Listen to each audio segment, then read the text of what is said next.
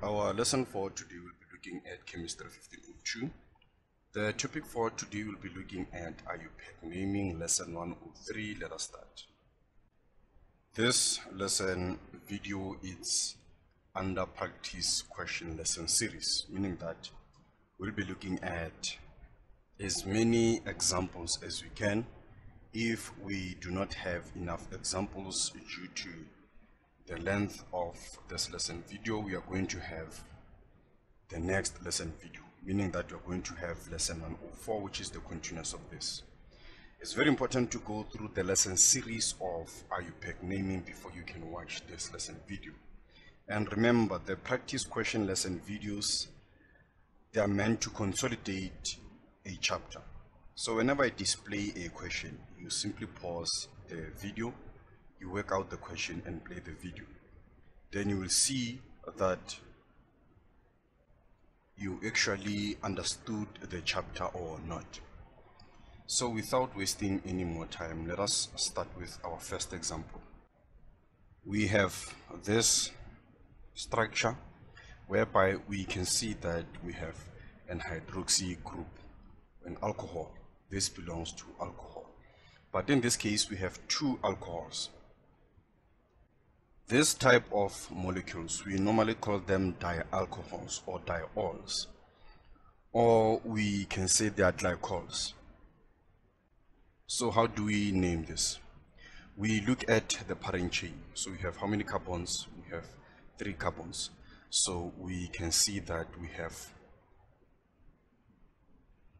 it's propane, there's no double bond. And then looking at the position, definitely sure if we start from this side, we have 1, 2, 3. It simply means that 1, not 1, actually 2, 3. This is where we have our alcohols.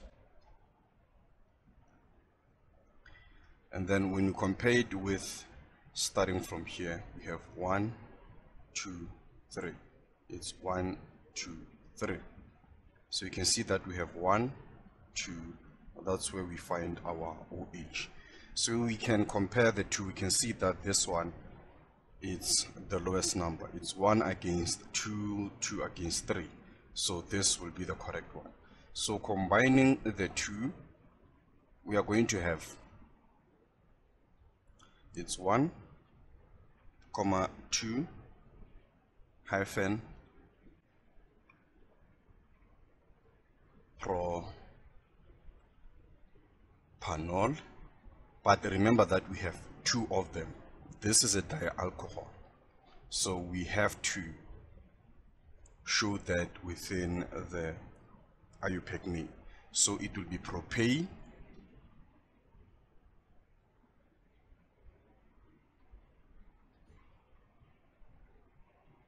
diol.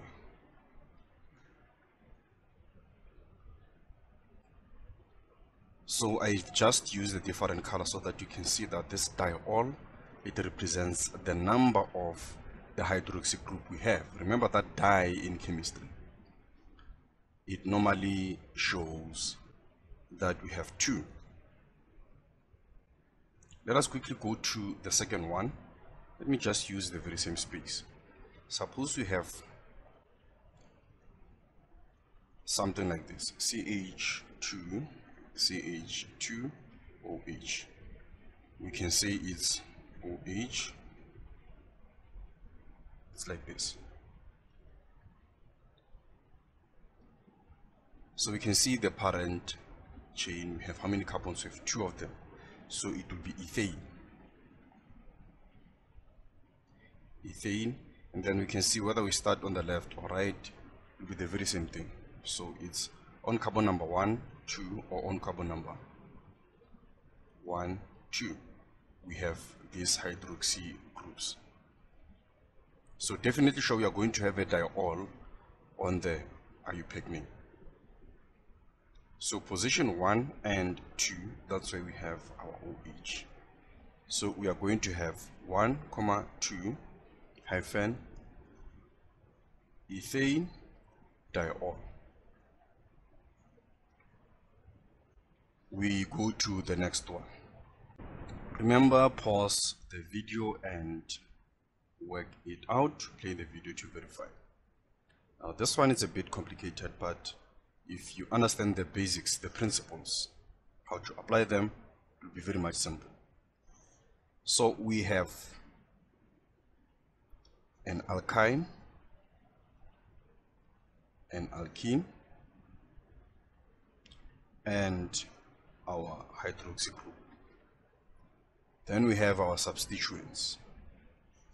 We don't normally consider the halogens our functional groups. They are substituents. When it comes to ranking or priority, they are just the same as the methyls and the ethyls, the substituents. So the question is, are we going to start from here or here? In this case, hydroxy still takes the priority, comparing it to alkynes and alkenes. So we have 1, 2, 3, 4, 5, 6, 7, and 8. So our parent chain is oct or octa. Then let us look at the positions. Position number 1. That's where we have our alcohol. Let's say OL. Position number 2. That's where we have our brom. Position number 3. That's where we have our ine. Position number 5. We also have our ine. Position number 7, we have our chloro. And then position number 7 also, we have our ene. So we need to combine this. Now remember that the functional groups, normally we write them at the end of the parent chain. And then the substituents, they normally before the parent chain, like your methyl, ethyls, tet-butyl, propyl, isopropyl, we put them before the parent chain. So we can see that this is a substituent, this is also the substituent. So we are going to start with this. Alphabetical order, we can see that we are going to start with brom. So we have 2 hyphen brom hyphen 7. It's actually 7 hyphen chloro. Then from here we don't have any substituent.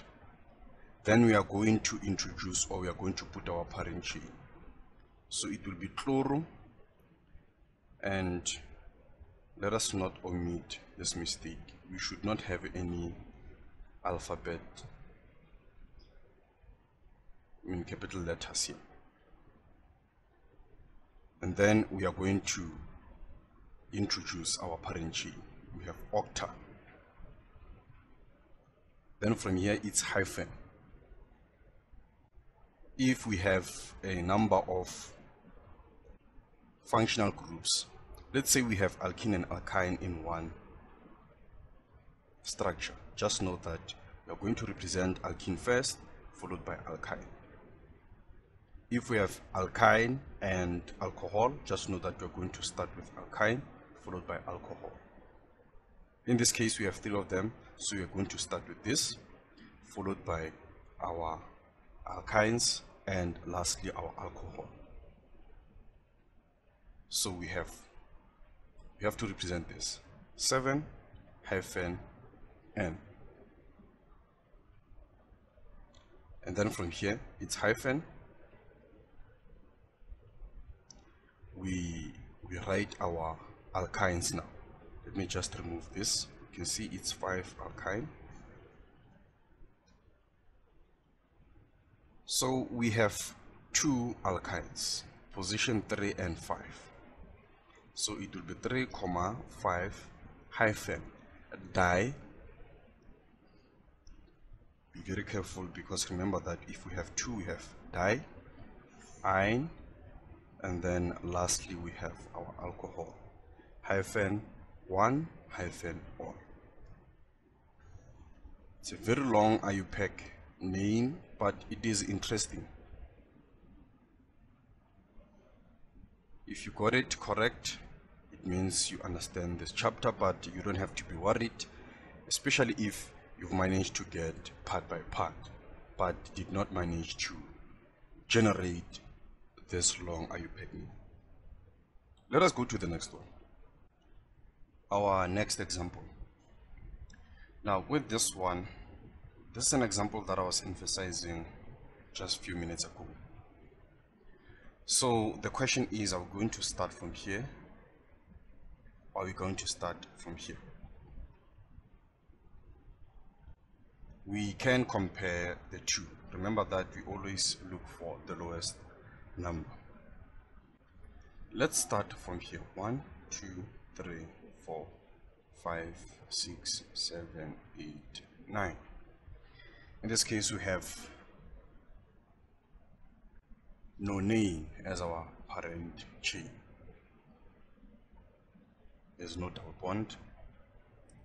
And then carbon number 2, we have chloro. Carbon number 7 and 8, we have methyl. We have methyl. And then carbon number 8, we also have our methyl. So combining this, we are going to have 2 chloro.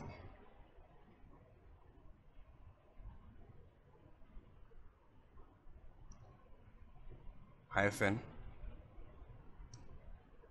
7, 8 hyphen di methyl nonane.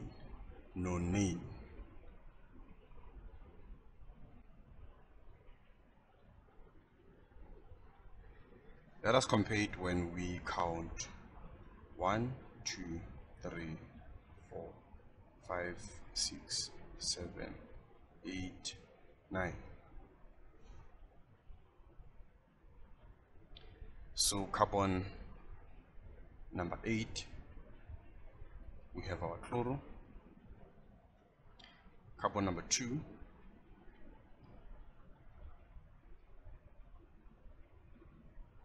we have our methyl. Carbon number 3, we have another methyl. So looking at the name, we have 8,